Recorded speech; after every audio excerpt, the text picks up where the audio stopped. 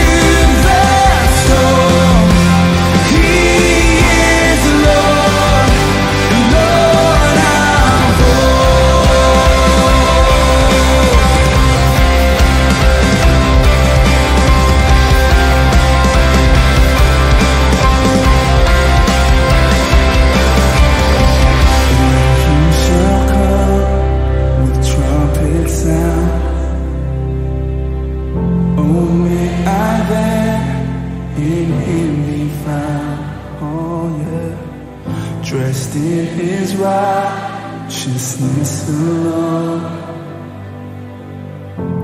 Faultless stand before the throne. Christ alone, cornerstone, weak and made strong in the Savior's love. Through the storm, He is the Lord, Lord our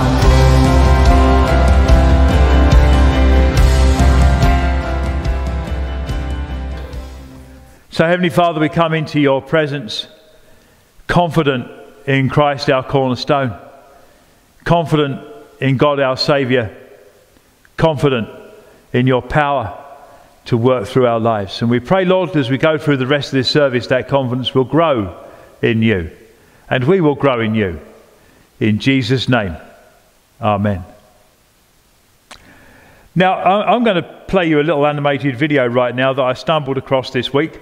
I don't know, but maybe somebody who is watching our video needs to see this video. And as a way of touching your own heart, it's called The Broken Heart, and it may just register with you. It's an animation, it's very simple, but I think it's quite good.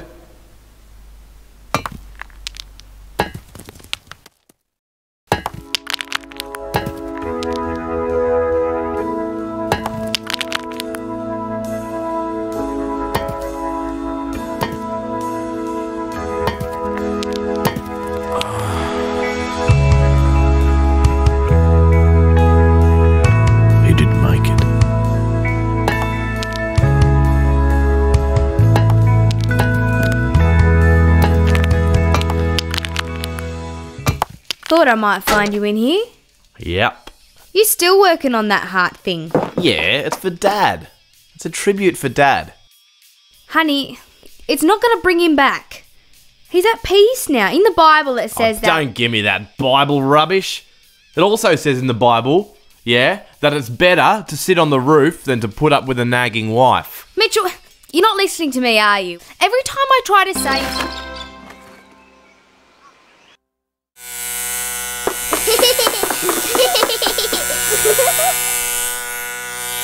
Oh no!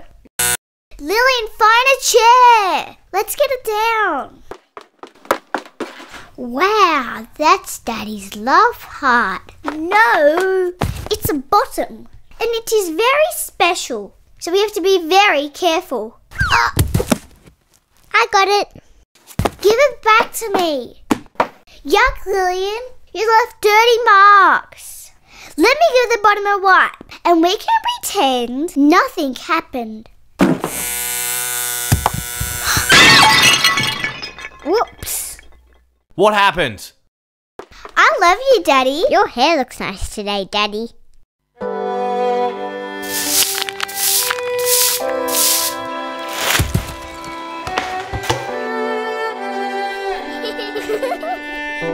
Lillian, stop playing with your food, darling.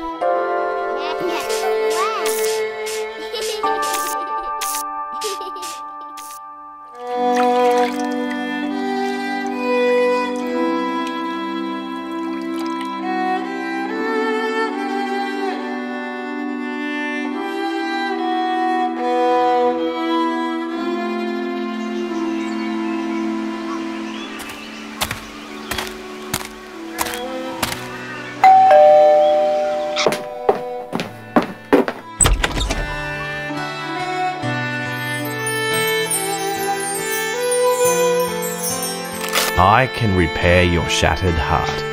Not bad for a carpenter, hey?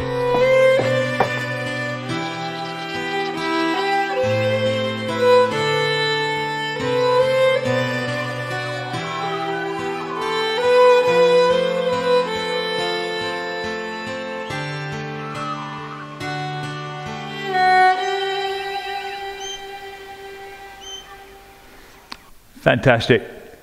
We all have broken hearts at times, don't we? We all have broken dreams. And it's just lovely to know that God wants to put that right in us.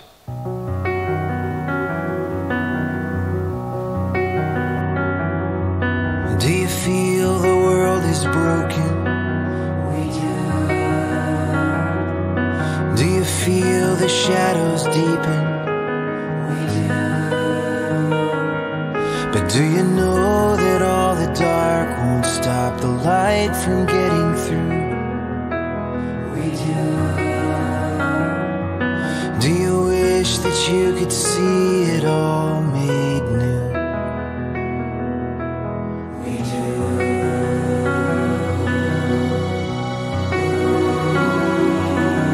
Is all creation groaning? Is a new creation coming? Is the glory of the Lord to be the light within our midst? Is it good that we remind ourselves of this?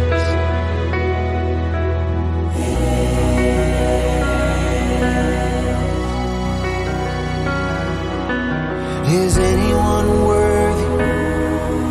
Is anyone whole? Is anyone able to break the seal and open the scroll? The Lion of Judah, who conquered the grave. He is David's root and the Lamb who died to ransom the slave. Is he worthy? Is he worthy of all blessing and honor and glory? Is he worthy of this?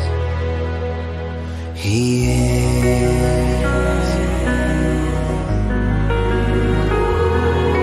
Does the Father truly love us? Does the Spirit move among us? And does Jesus, our Messiah, hold forever those he loves? Does our God intend to dwell again with us?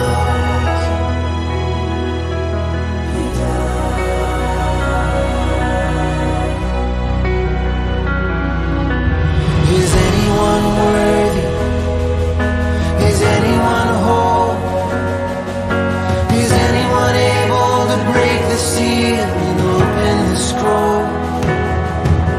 The Lion of Judah, who conquered the grave. He is David's root and the Lamb who died to ransom the slave.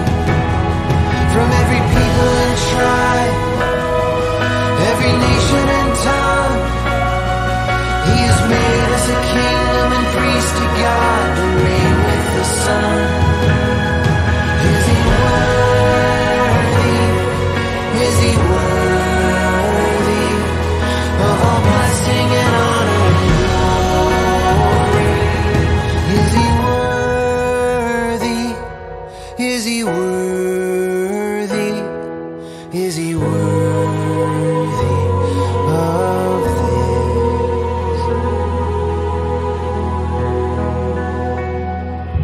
He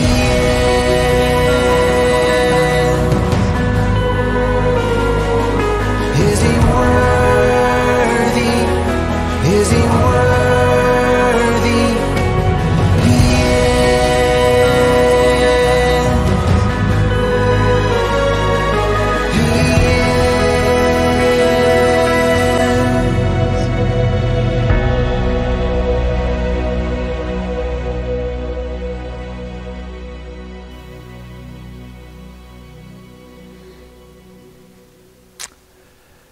It's beautiful, isn't it? So we're going to come to the reading of the Word of God now. This is from another one of the Apostle Paul's epistles. We looked at Romans 5 last week. This is 1 Corinthians 10, verses 23, down to chapter 11, verse 1. I have the right to do anything, you say, but not everything is beneficial. I have the right to do anything, but not everything is constructive. No one should seek their own good, but the good of others. Eat anything sold in the meat market without raising questions of conscience. For the earth is the Lord's and everything in it. If an unbeliever invites you to a meal and you want to go, eat whatever is put before you without raising questions of conscience. But if someone says to you, this has been offered in sacrifice, then do not eat it, both for the sake of the one who told you and for the sake of conscience. I'm referring to the other person's conscience, not yours. For why is my freedom being judged by another's conscience? If I take part in the meal with thankfulness, why am I denounced because of something that I thank God for? So whether you eat or drink or whatever you do, do it all for the glory of God.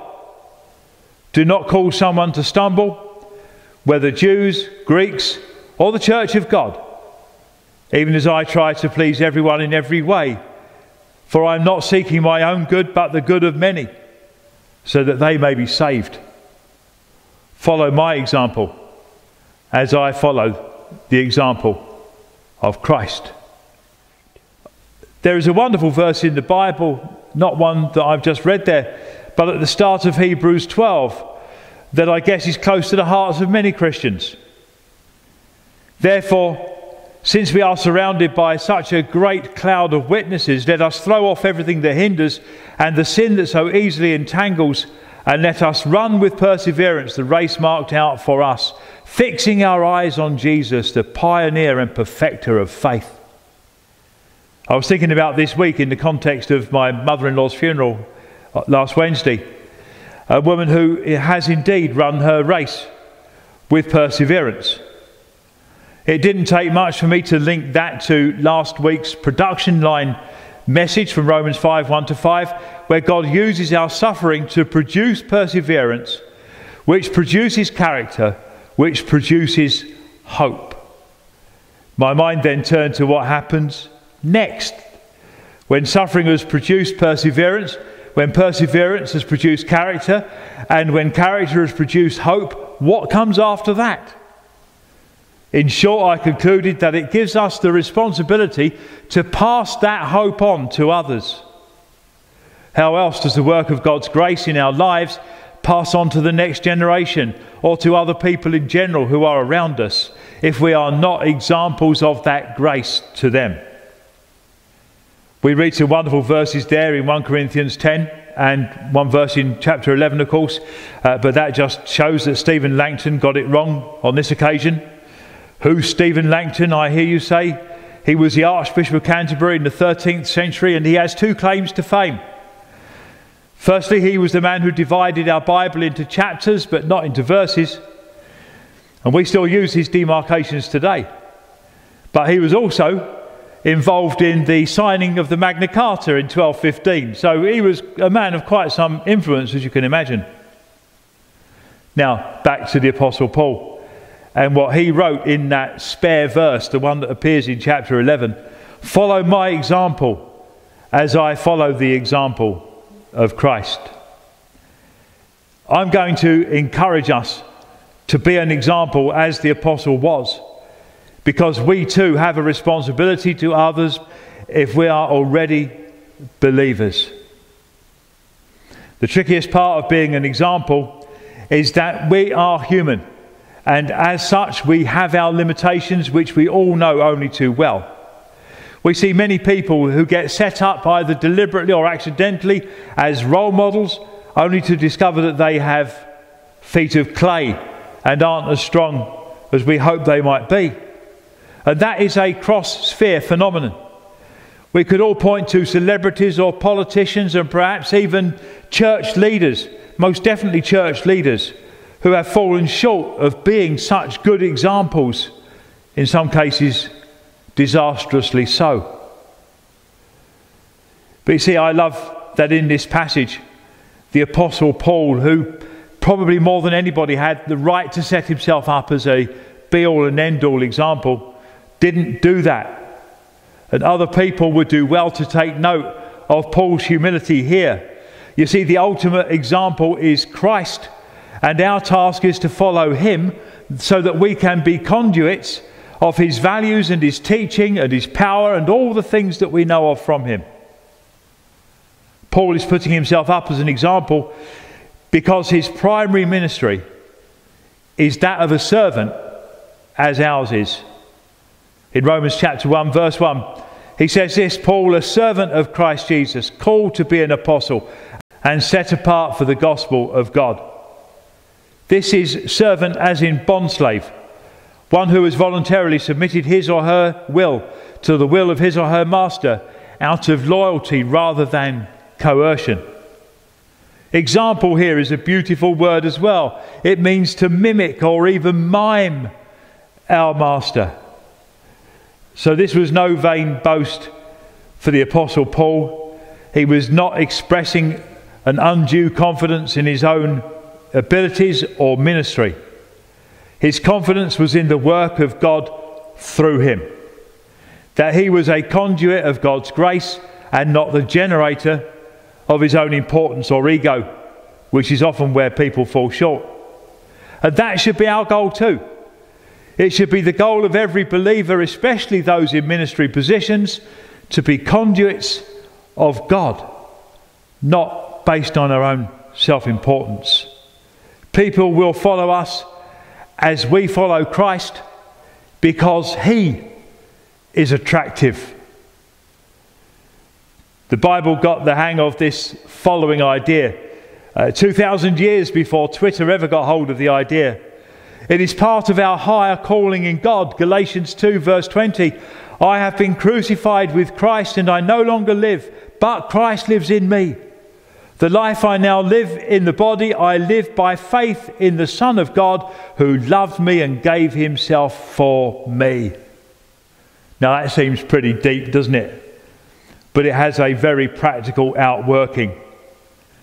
In the preceding verses of our reading, the apostle had gone into what was clearly a moral dilemma facing the church at Corinth. And it typifies many of the internal thoughts that we have in our hearts. In verse 23, I have the right to do anything, you say, but not everything is beneficial. I have the right to do anything, but not everything is constructive. Paul is returning to a theme that he also developed in 1 Corinthians 6. His words suggest that to be able to lead by example, three things need to be taken into account: legality, expediency, and edification. Paul is talking, as he often did, about the Mosaic law. He speaks of the right of the Christian to be utterly free from the influence and entrapment of not just worldly thought, but of any thought that is not of Christ. Philippians 2:5 tells us that we are to have the same mindset as Jesus Christ, which is an important aspect for us to carry in our minds at all times. The same mindset as Jesus Christ. In short, the apostle is pointing out that, using the example of food, we are not bound by what the law had called impure, now that Jesus' sacrifice had replaced the annual sin offering. Now we have to be careful here. There are things that it is just plain wrong to do. And be honest, the commandments haven't changed, even though their purpose may well have done. They had been a condemning, entrapping force, but with grace in the mix, they changed from condemning to constraining, from entrapping to empowering, a concept that the religious leaders of the time that Jesus was ministering on earth failed to grasp. Jesus spoke to a Samaritan woman there in John chapter 4. He wasn't supposed to do that under the law. In the same way, he forgave sins. He healed on the Sabbath. He made friends of sinners and prostitutes. None of those things were supposed to be what he would have done under the clauses of the law as it was interpreted then. And remember, Jesus never said that he came to get rid of the law. He always said that he came to fulfill it instead. So Christians still have guidelines to adhere to. The moral code has not changed. If it was biblically wrong then, it is still biblically wrong now. But mercy in the mix makes the rules become our tools instead. Paul told Timothy that the law is good if one uses it properly. By following the example of Christ in living righteously and not causing anyone to stumble, as Paul put it in our reading there, exchanging judgment for grace, we prove God's word is and can be a positive force in our lives and other people's too. In expedience, the place at which the law stops being helpful is when it gets in the way of someone enjoying the fruits of grace. Remember the conversation that there is in Scripture between Jesus and the Canaanite woman with the sick daughter, Matthew 15. In verse 26, Jesus says, "It is not right to take the children's bread and toss it to the dogs." Verse 27, the woman says, "Yes, it is, Lord. Even the dogs eat the crumbs that fall from the master's table." In verse 28, Jesus, I just imagine with a smile on his face, "Woman, you have great faith. Your request is granted." And her daughter was healed at that moment. I love the audacity of that woman. Under the law, Jesus was right.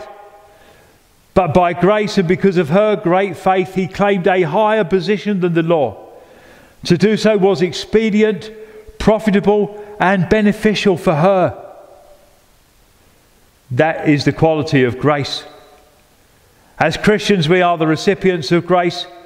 As an example to others, we are the providers and demonstrators of grace, as we read back there in 1 Corinthians 10 in verses 27 and 28, with a generosity of heart from which others benefit. In terms of edification, the caution of the apostle to the Corinthians was that not everything is constructive. Get that? Not everything is constructive. Probably the main responsibility we have as examples is to be builders up of people, just as Jesus was builders up of his disciples and other people through his ministry on earth. So if you find yourself in an is it right or is it wrong situation, ask yourself three things. Is it biblical? Does this build someone up? And is God glorified through it? If the answer to any of those is no, then it's no. If the answer to all of those is yes, then it's yes. This principle of true Christian freedom is simple. It's expressed there in verse 23 of 1 Corinthians 10. I have the right to do anything. But the principle of true Christian freedom is not without its restrictions. I have the right to do anything, you say, but not everything is beneficial. We are tied by that rule. I have the right to do anything, but not everything is constructive. Our rights, in a sense, are limited by what is beneficial to other people. We should never forget that. It should always be in our mind. Only by mimicking or miming Christ, ensuring that we adopt the role of the bondservant who has submitted entirely to the will of the master, will we get that right. Otherwise, we'll put ourselves first. That submission, contrary to human logic, makes us complete. Although we know it isn't easy, which is why we have that great crowd of witnesses that we referenced before from Hebrews, urging us on in the faith race. We are not called to be an example because we are perfect, but because the one to whom we are a bondservant is perfect. And it is him that we point ourselves and the unbelievers that we know to in worship. It is him to whom we guide people to find their salvation, because salvation is found in no one else. Heavenly Father, we pray, Lord God, that as we contemplate your word, it doesn't matter how weakly it's preached, it matters how strongly it's received. And I pray, Father God, that the strength of your word will penetrate into our hearts and our minds, and we will become the examples in you that lead people closer to you. In Jesus' name, amen. And so we close our service as we started with a great song of confidence in God regardless of the circumstances. Every blessing you pour out, I'll turn back to praise. When the darkness closes in, Lord, still I will say, blessed be the name of the Lord, blessed be your name. Blessed be the name of the Lord, blessed be your glorious name. Blessed be your name in the land that is plentiful, where your streams of abundance flow. Blessed be your name. Blessed be your name when I'm found in the desert place, though I walk through the wilderness. Blessed be your name. Every blessing you pour out, I'll turn back to praise. And when the darkness closes in, Lord, still I will say, blessed be the name of the Lord. Blessed be your name. Blessed be the name of the Lord. Blessed be your glorious name. Blessed be your name when the sun's shining down on me, when the world's all as it should be. Blessed be your name. Blessed be your name on the road marked with suffering. Oh, there's pain in the offering. Blessed be your name. Every blessing you pour out, I'll turn back to praise. When the darkness closes in, Lord, still I will say, blessed be the name of the Lord. Blessed be your name. Blessed be the name of the Lord. Blessed be your glorious name. Blessed be the name of the Lord. Blessed be your name. Yeah. Blessed be your name of the Lord. Blessed be your glorious name. You give and take away. You give and take away. My heart will choose to say, Lord, blessed be your name. You give and take away. You give and take away. My heart will choose to say, Lord, blessed be your name. Blessed be the name of the Lord. Blessed be your name. Yeah. Blessed be the name of the Lord. Blessed be your glorious name. Blessed be the name of the Lord. Blessed be your name. Blessed be the name of the Lord. Blessed be your glorious name. It's been great to be with you again today to minister to you, and I hope you'll join us again in another 7 days' time. In the meantime, the Lord bless you and keep you and make his face to shine upon you in his own name. Amen.